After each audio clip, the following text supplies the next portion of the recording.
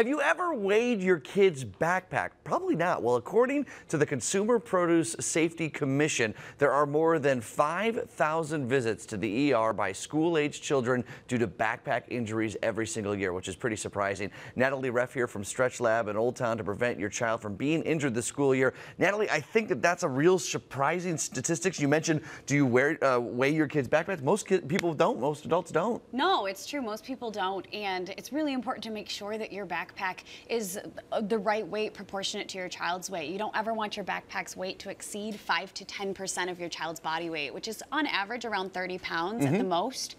And that's pretty, I mean, 30 pounds sounds like a lot to me, but you start putting some books in there, some notebooks, and that adds up pretty quickly. It does add up quick, especially with all the textbooks. And, you know, they start really young having those heavy backpacks. So it is really important to make sure you're taking the time to make sure that that backpack weighs the appropriate amount for your child. And this is important right now, because I know a lot of parents, maybe today, are going out to buy the book bags for their kids here as back to school approaches. So I assume my parents, and I imagine a lot of you out there, pick either the cheapest one or the one that their kid thinks looks the cutest. So what is some advice you have for purchasing that perfect backpack? Yeah, of course. So I think the most important part is to make sure that it's a double strap backpack. You want to make sure you can evenly balance the weight of the backpack, that 5 to 10% of your child's weight of the backpack, so that you don't have imbalances and that you're not moving your body in a way that it's not intended to move for an excessive period of time.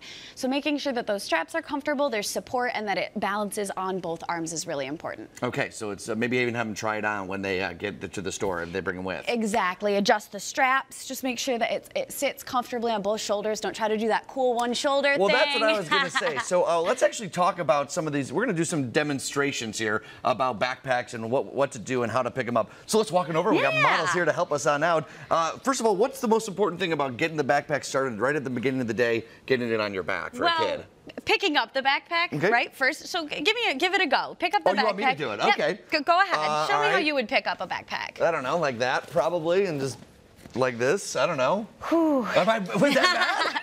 So the problem with that is when you lean over, you're not supporting your back. So once might not bother you, but every day you're picking up this backpack multiple times. True. So I have Alicia here. She's one of our flexologists at StretchLab, and she's going to show us the proper way to pick up a backpack. So you bend down, giving support, making sure your back is tucked under, and grounding up through using your core, lift that backpack up, place it on both hands with your straps on both arms, balancing that weight there. How do you communicate this to kids? Because look, I mean, at home you're going to be able to maybe get them to do that in the morning, but you want them to be able to do this because if you're in middle school, high school, you got 6, 7, 8 classes a day, you're going to be carrying this thing around it. So what, do you just tell them that, hey, this is important for your back, you're going to get hurt? How do you get kids to do this? Well, I think as with everything, as with adults too, routine and consistency is important, and it's the same with stretching. Stretching is something that has to be consistently done every day. So I think just making it a part of the routine in the same way when you take your clothes off, you put it in the hamper. There are certain things you teach your kids and make that a part of your routine. So I think just kind of getting them excited about being like, hey, this is an activity, this is what we're going to do, and practice it with them. Yeah, that'll help them in other activities later in the future. All right, what's the next demonstration? What do we got? All right, we're going to head over this way. This is Doug. He is another flexologist here. Okay. He's going to, he's going to show us a few stretches that you can do in the morning and at night just to make sure, you know, as kids are excited and running around all summer and then they switch to this stressful situation where there's more stress, there's physically more stress, and they're having a more sedentary lifestyle because they're sitting at that desk for that extended period. All right.